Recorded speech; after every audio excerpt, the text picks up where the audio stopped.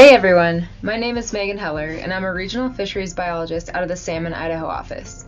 I focus primarily on wild salmon and steelhead and wanted to share with you some of the really interesting work that we do. So some of you may have been fortunate enough to see Chinook salmon spawning from a ground perspective, but it looks a bit different 150 feet up in the air. Many of the statewide Chinook salmon spawning ground surveys are done from the ground from August through September every year, but many are done from the air as well.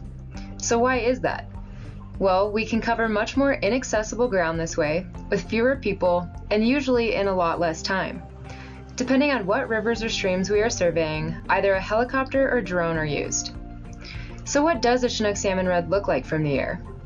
Well, come fly with us and find out. For the next several minutes, we're going to look at a series of images collected with a drone in September of 2023. So, a lot of the probability of observing a redd from the air depends on the river substrate. What I mean by this is what the river bottom is comprised of, whether it's mostly boulders, gravel, maybe it's just really silty or sandy, or the opposite, and maybe the substrate itself is very clean.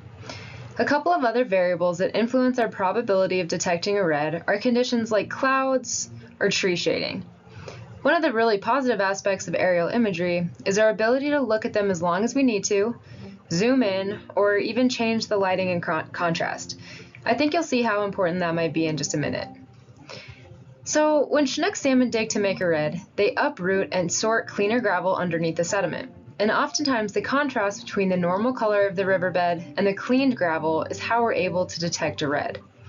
The redd in the photo here is an incredible example of what I'm talking about.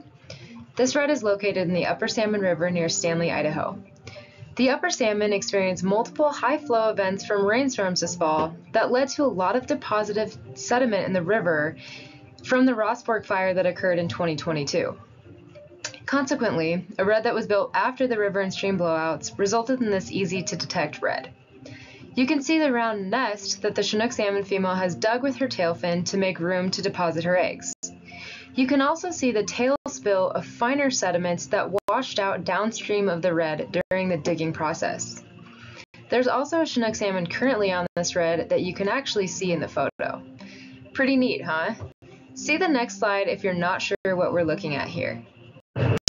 Okay, so here's that same redd in the Upper Salmon zoomed in quite a bit so you can actually see that spawning fish. What really stands out is how white her tail is, which is what she primarily uses to sort the gravel and dig the redd for her eggs. We'll look at this redd once again zoomed out so you can kind of get your bearings here. Okay, so here's that same redd zoomed out again. So now can you see the fish in the top left corner of the redd? We'll circle the redd itself in pink and then the fish in orange so you can be sure that we're on the same page. Okay, so there's that redd circled in pink, and there's that fish circled in orange.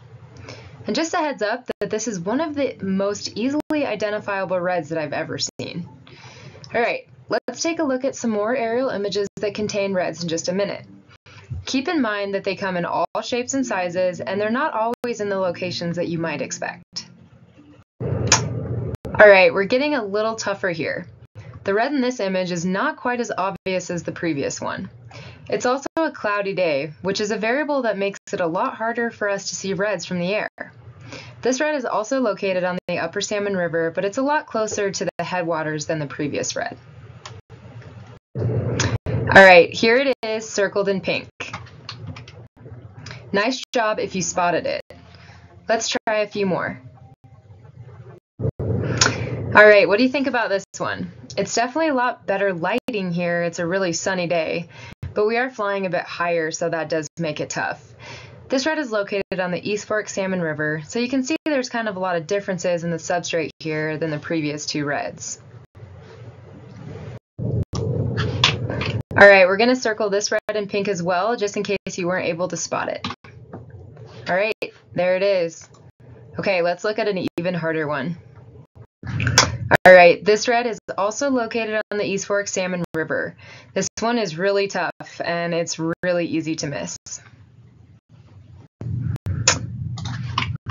All right, there's that redd. If you got this one, you're a pro. If not, let's look at a very zoomed in picture so you can see what we're really looking at here. Okay, there's that redd. There's also 2 spawning fish on this one as well, which made it a lot easier for me to spot. Otherwise, you can just see a slight color difference in the dugout red and the surrounding gravel. All right, let's look at one last one.